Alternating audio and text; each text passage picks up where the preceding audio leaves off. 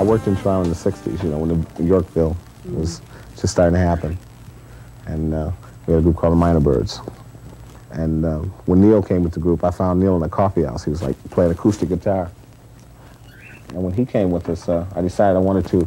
I just got up from New York and I saw the 11 Spoonful, and I blew my mind. I said, I want to go folk R&B. You know, I had a concept for soul music to be like R&B with acoustic guitars. And I ran into Neil, and he's playing in a coffee house, and I said, wow, that's perfect. He can come, you know. Rick was, he was great when I was playing with him. I'd like to play with him again sometime, actually. And the first gig we ever did with him, his first solo, he was like so rambunctious. He was so happy to be playing this music, you know, with this group. And I mean, he was excited about it because it was like a group, you know, it was great. And he hadn't done that. He leaped down and he's soloing away, and we all look back and there's no chord. And he's soloing away, he's going, everybody laughed, it was crazy. And Neil Young and us, we got signed to Motown. Minor Birds were with Motown. Yeah, I hear that there's an album out that may one day be released once it's finished up with a few songs. Yeah.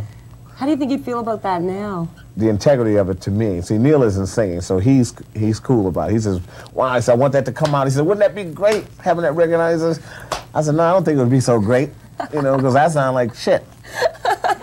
Me and Neil Young, we used to get together, and we used to talk in those days of poverty and music, and he wanted to be bigger than Dylan. You know, this is what he wanted. He wanted this, and he believed this was going to happen. He wanted to be bigger than Bob Dylan, and I wanted to be.